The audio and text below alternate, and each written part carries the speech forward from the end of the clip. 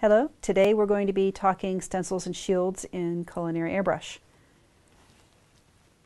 Most are familiar with the stencils, which are pre-cut designs that are just laid flat against our surface and airbrushed.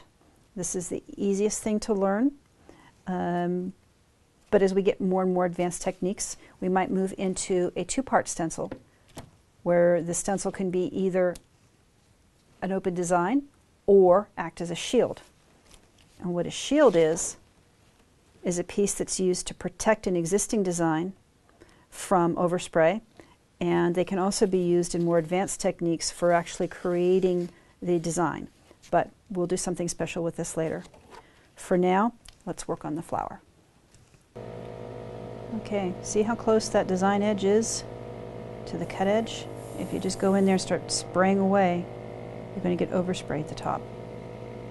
So instead, angle the airbrush away from that cut edge and start your design. Much less overspray. Now if I just scribble color in, I'm going to have gaps. I'm going to have a lot of product, as opposed to working back and forth along the edge of a design. I get the same coverage, but I'm following what the design is already doing. So if there's gaps, they make sense. They're not a mistake. Here again, I'm spraying right along the edge of each shape. Or I can spray right along the cut line. I can dust just the bottom edge of a shape.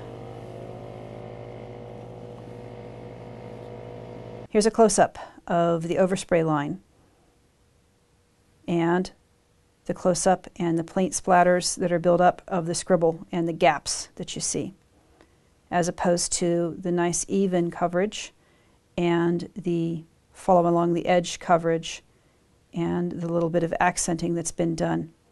So a lot more creative control this way. Found objects are one of the more fun things that we get to use and incorporate into our designs in cakes.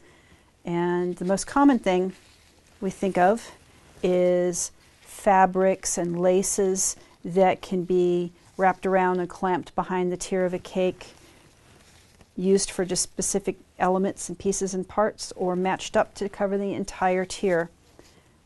From there, the sky's the limit as far as designs that are available, like your Halloween and your seasonal. You just have to be mindful that you're spraying in the reverse of what the design is, but we'll be going over that in just a minute.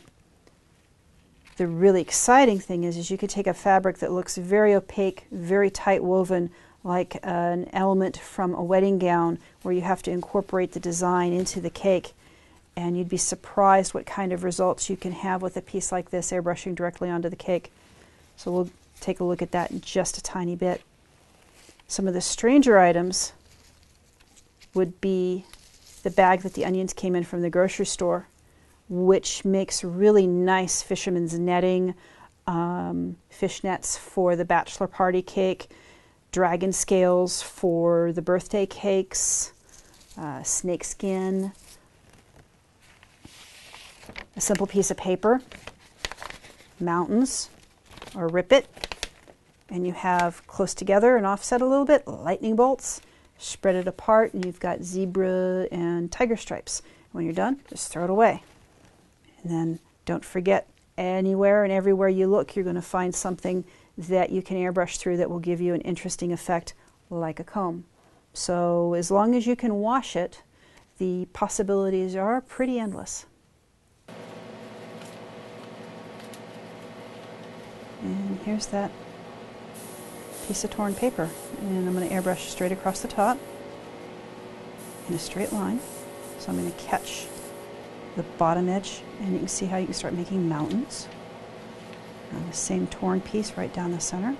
I'll flop that into place. We start at the top. It's kind of close together and widening out towards the bottom. You can see how you're starting to make nooks and crags and lightning and zebra stripes. And then again, our little comb. And here I'm just spraying over top. And it's kind of hard to see, but there's a nice little line pattern there that would be good for well, robots come to mind.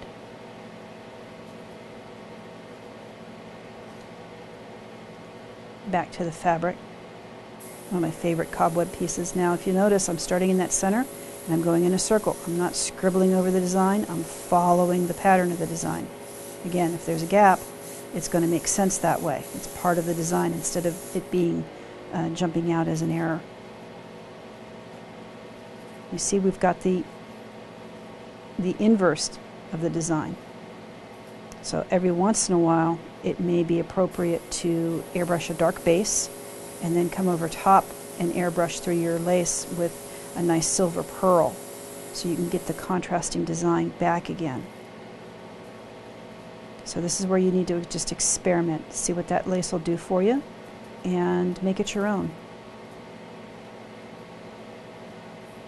The nice thing about those two patterns is you can tile them together seamlessly. They're just a random repeat, so they're very user-friendly. Now here's our piece of wedding lace. And if you notice, I'm playing with my air pressure there. I'm lowering my pressure with my GMAC because I don't want this lace to flutter all over the place. And you can tell when I've got it right because I'll start smiling. There we go. Got it. Now this is slow and delicate work because I'm airbrushing right on top of the actual embroidered pattern and letting the overspray work for me. So the overspray is going on either side, and I'm following the flowers, I'm following the vine work and the leaves. Again, I'm using a low pressure because I don't want this thing fluttering all over the place. I want a nice, tight, crisp pattern from that embroidery. And the color can be whatever colors are used in the wedding party. You can really see that embroidery pattern.